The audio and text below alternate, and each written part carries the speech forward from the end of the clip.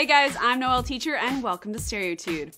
The MTV Woodie Awards may be the smallest award show of the formerly all-music network, but that doesn't mean they're taking any big risks.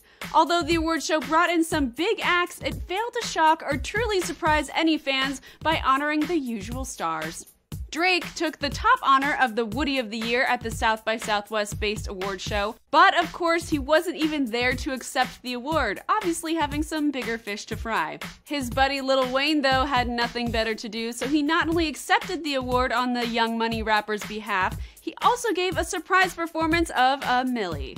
Mega pop icon Beyonce won yet another award, this time called the I Did It My Way Award, or something like that. It's for the way she released her most recent album, a surprise. The only interesting thing that seemed to happen during the show was that the Woman of the Hour, Iggy Azalea, performed her new single, Fancy, with Charli XCX. It kinda seems like people are just having award show after award show to continually pat each other on the back these days. The Woodies air this Sunday on MTV. Will you watch or skip? Tweet us and let us know at Stereotude.